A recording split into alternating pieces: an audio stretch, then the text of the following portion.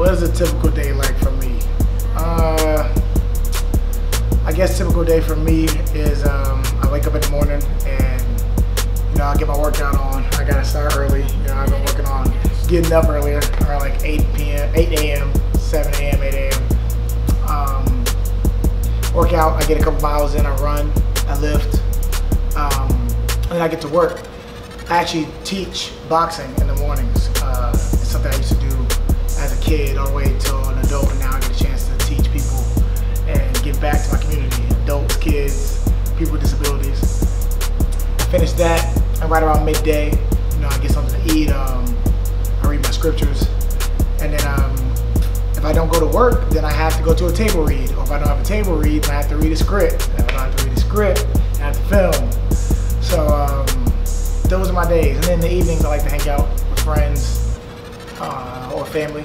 If I'm not doing that, then I like watch a film or something. You feel me? Tuesdays, every Tuesday I go to the movie theater. Every Tuesday, religiously, I go. Even if it's by myself, I don't care. Like, I love the crap. I'll be in there like this with a notebook bag and everything. I love it. But yeah, I get up, I work out, go to work. Always read my scripts. Always get into my character, what I have to do. Go to networking events. If not, then I just go home and I watch movies at the end of the night. I love to be watching movies all the time. Film is very important. That's my typical day. 5, 6, 5, 6, 5, 6, 5, 6, 6, 6. Let's see. I'm very creative and out of the box, I guess. I'm very big on just doing stuff just to do it. My friends make fun of me for that all the time. Like, example, I guess you could say, is what I do for fun. I watch movies. I like to go out and just make memories. I like to do fun things. Like, I don't like to just go and just hang out around. I like to go and be around the city. I love being at Piedmont Park in Atlanta, doing outdoor stuff. Playing football, going to get drinks at different little bars. I like doing that. Going like little intimate bars and get to know people. I love riding the bird scooters in Atlanta. I was getting on the bird scooters. Like, me and my whole crew, we just like go like as a team in Atlanta and do that. What's the things I like to do? I like to go and just build relationships with people. Like, I love going to networking events. I love sitting down and going to different classes with different people and learning about stuff. I really love sipping paint stuff. I can't paint worth a damn at all. But I like to learn and watch and experience the things as much as I can. I say first, 9 4 on the run. 15 seconds. 3, 2, 1, 5, go. I want to do this better. 5 seconds in.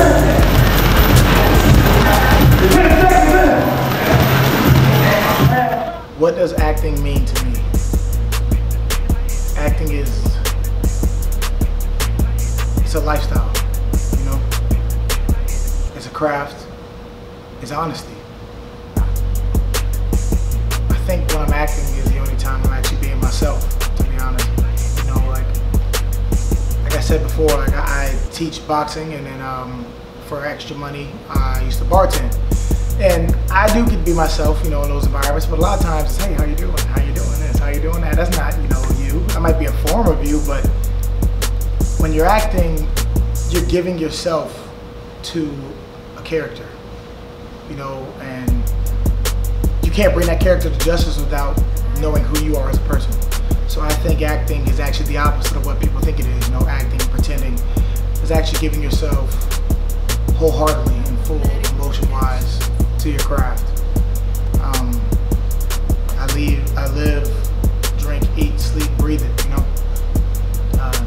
Acting saved my life, and it's just a craft that I give my everything to. Me ignoring you? That's funny. You were the one who was supposed to help me with my long jump today. So I'm supposed to act like you weren't swerving me earlier? How did I get into acting? I get this question asked a lot, but it's funny. So I acted as a kid. I did like a couple of McDonald's commercials, like little ones. and like a lot of like little plays, like really little tiny plays. Like I think I was a tree in one of mine that could speak for like 2 lines. But I really got professional into it a few years ago. I'm 24 now, and I was 21, and I was with About Faces Models and Talent. That's my first agency. Shout out to them. I was modeling for Macy's and Belk and Warner Brothers hair shows and doing runway shows and doing a bunch of different photo shoots. And my agent, she's like a grandmother to me. She came up to me. She's like, Zeph, you're really good at switching characters. Like, what you mean? She's like, you can be goofy and have fun, and then when it's time for you to be serious and get ready for whatever you got to be on that set or on that runway, you switch, and it's not awkward. It's not fake. It's real. I think you should be an actor. Plus, we support actors here. I was like, no, I don't want to do that. Like, I ain't gonna remember lines. I'm like, I used to think actors were liars. Like, I'm never gonna I'm not gonna do that. Like, that's fake. I think I was just scared, to commit to something like that goes so far deep into your emotions. That's really what it was. Now that I think about it, wow, that's really what it was. I was actually scared to be emotionally involved so deep and feel like I won't be able to come back from it.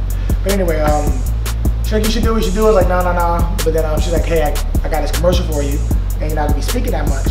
I said, okay, cool. So it was in Myrtle Beach. They paid for my condo, paid for my gas there, paid for my food there, paid for me to be on set every day. So that was cool. I brought my girlfriend at the time along with me.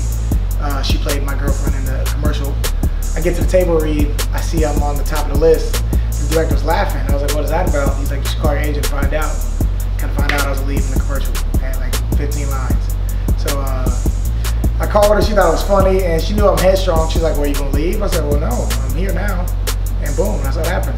I was in the commercial, and ever since then, I just fell in love with it. So yeah, I was wrong. I loved it. You should be thanking me. You got to sit next to who you really wanted to.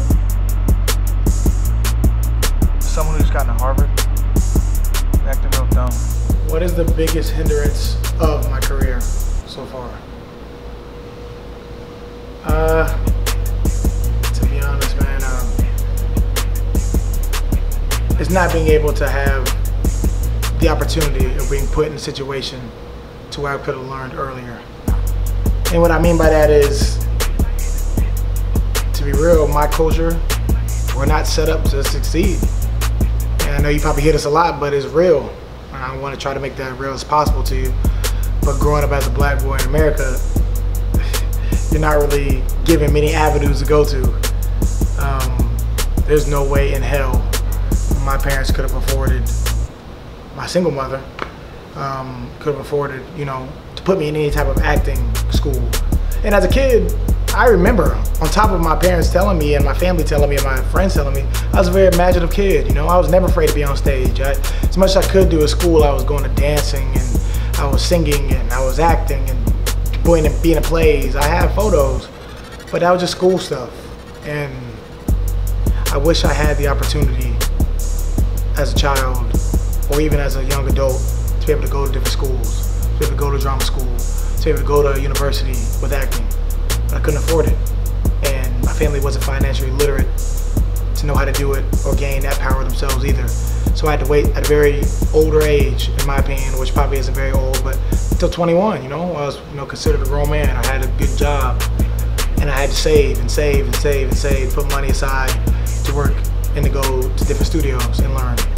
And studios, they're very good learning. I'm lucky and blessed enough to find good instructors, but it's not like Juilliard's, It's not like a university in New York somewhere or LA that I could go to every single day and study and study and study. I would have loved to do that, but I think my biggest hindrance was not being set up, not having financial literate, culture.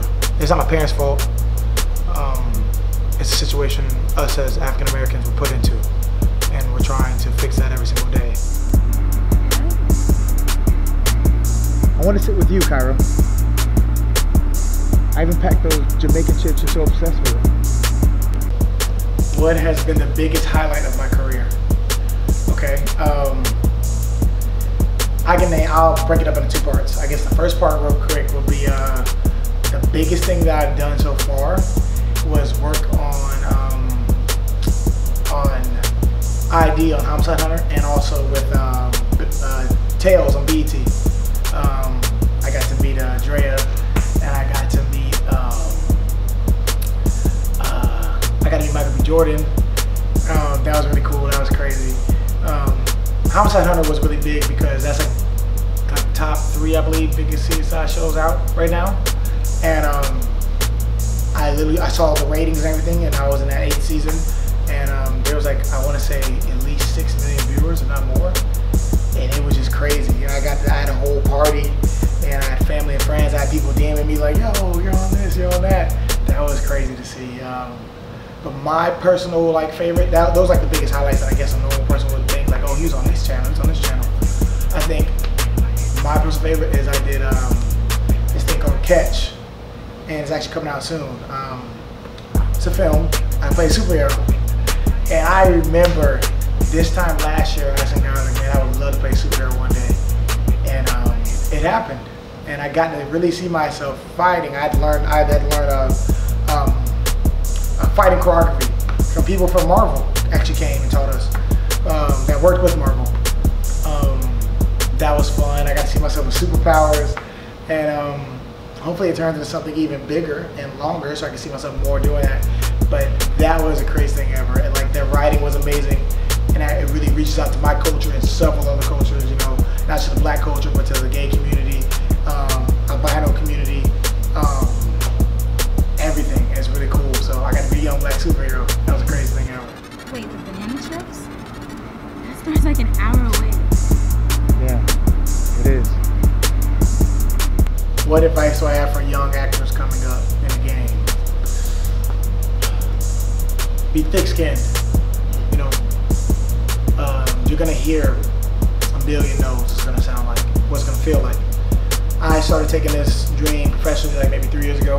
The first year to a year and a half, which I still continue now, but the first year to a year and a half, I did nothing but go to class. I'm gonna tell you this right now. A lot of casting directors, not just in Atlanta, but everywhere in America, do not respect Atlanta actors, homegrown Atlanta actors. You wanna know why? Because a lot of them say they're actors and they're just extras. You know, and they've never been to a class, won't go to a class, won't spend the money, won't earn the money to where you have to spend it on good headshots. You know, they just get their homeboy to take a picture. It's not a quality headshot. They don't have IMDb, which is like their online professional resume. They don't invest back in themselves like they need to, and that's not good. It's not good at all. Take that time to audition and to learn first before you do auditions. You know, that's what the professionals do up in New York and LA. They go to the universities, they go to different studios, sometimes a year, maybe 2, maybe 3, where they're not allowed to audition until after they finish the course. So since I couldn't go to those universities, I went to different studios, and I promised myself that I would spend at least a year on my own. I wouldn't audition for nothing. I wouldn't say yes to anything, unless it was something super big, but that didn't happen, of course. But spend your time learning the craft, day in and day out. Don't give up. And this goes not just for young actors, this goes for people that are 50 years old and want to be actors. That's what I love about the craft, that you can be 55 years old and just start and be successful before you die. You can. There's no correct starting point. Don't beat yourself up about it if you started later than everybody else. But invest in the craft, invest in yourself, take the time to learn, take the time to study. It's just like sports. They know how they watch film. But basketball players, football players, watch your film. Look up what are good TV shows, good quality shows, good quality movies. Spend your time in there learning, seeing what's good acting, seeing what's good writing. Read about it. Good book to get is The Actor's Guide by Anna Chubik. Choices is another good book. Save the Cat is another good book. That's all about a plot of a film.